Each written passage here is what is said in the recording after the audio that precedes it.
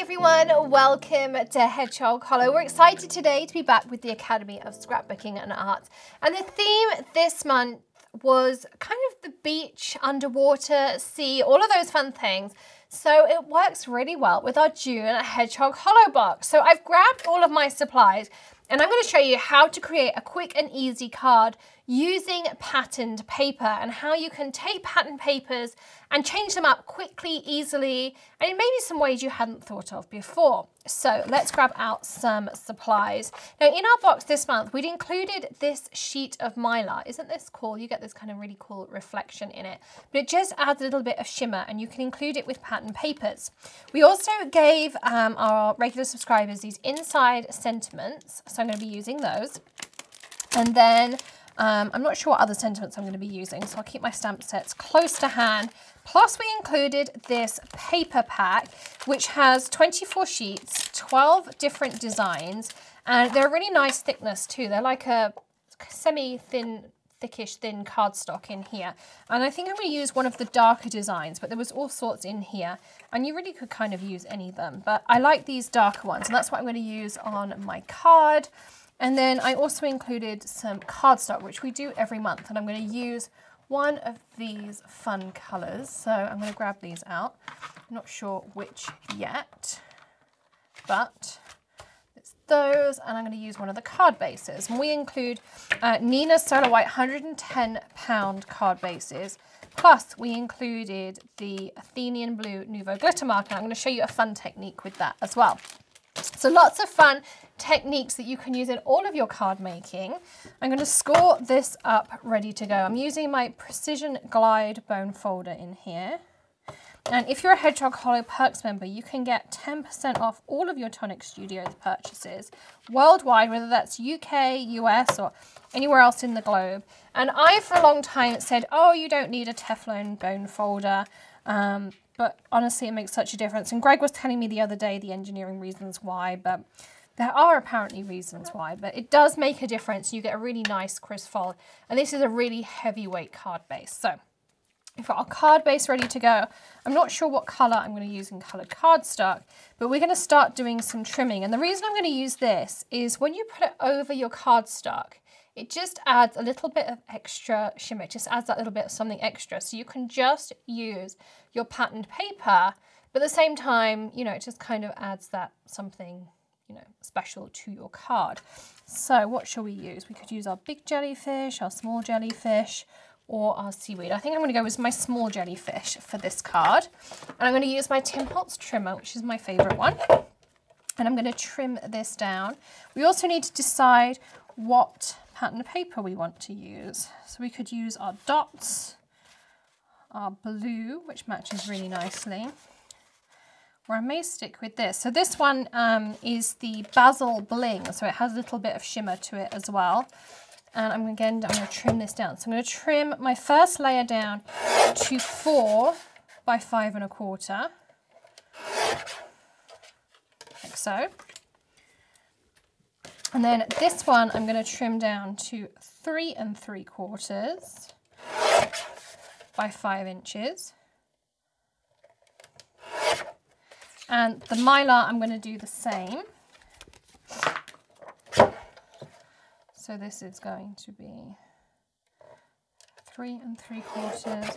And you can see that the Tim Holtz platform does not have any issues trimming this down by 5 inches. It just cuts through like butter. So this is all going to layer up perfectly.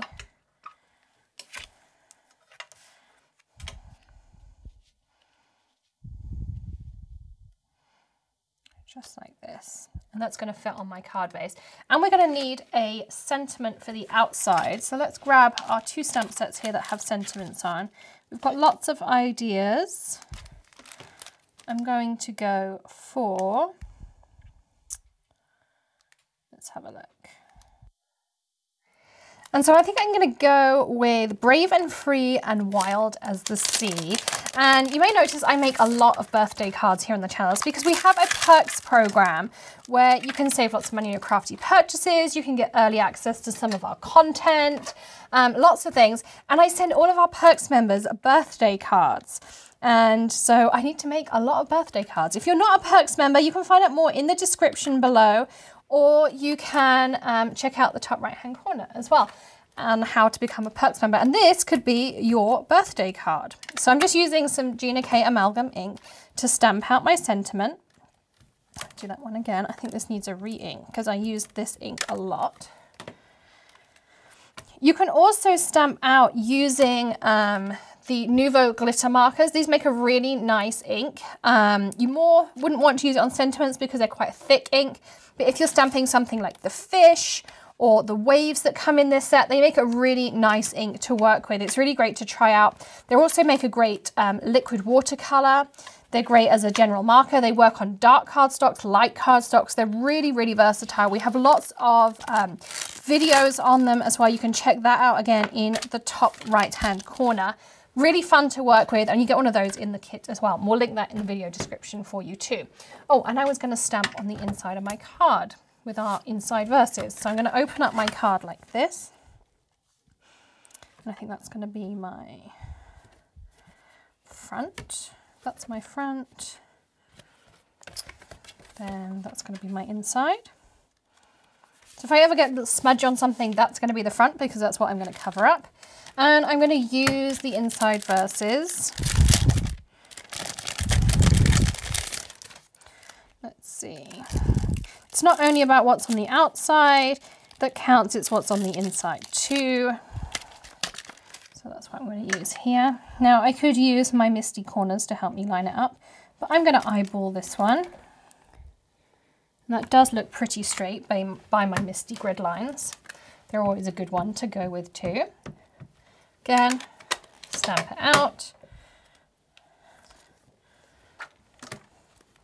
I'm going to firm it up because I do need to re-ink this ink pad, and I will get round to it eventually.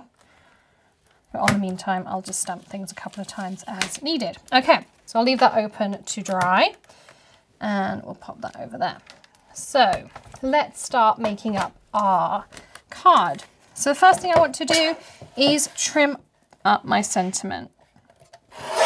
And I like this trimmer because it allows me to get nice straight sentiments. Just like this. Really simple. I can line it up on those plastic grid lines and have a nice straight even sentiment. For me this works really well. And I can cut small pieces, so again, perfect. Just like that.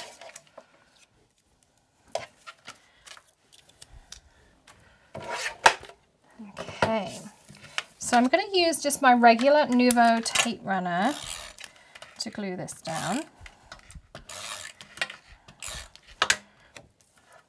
And as always, line up 3 like this, and the 4th kind of takes care of itself. Now with the Mylar, it's a little bit harder because of course you're more likely to see the glue. Now I like a particular vellum adhesive, it's called W+, I'll link it in the description for you. You're always going to see a little bit of the adhesive, so be, light touch on it and everything. But this is one of the best adhesives for using vellum, Mylar, all of those kinds of things. For me, it's the one that I see the least, particularly on vellum, which is what it's designed for. I feel I really can't see it once it's down. Now I've put this on here, and I think you really would struggle to find the adhesive if you didn't know where I'd stuck that. So once I've got it down, I mean, it's in the corners, but I think you're really going to struggle to see it, and it's pretty strong. That's holding that in there really nicely. Now we're going to add this onto the outside of our card. So again, Nuvo tape runner.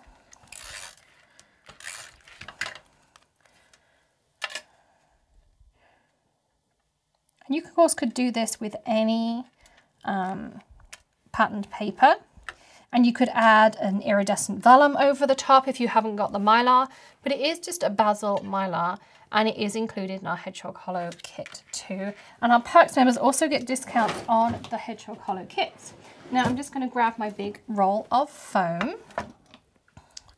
I'm going to see about using some of these. I don't know how long these have been sitting on here because I haven't been card making the last week or so. We've been working on an extra special project.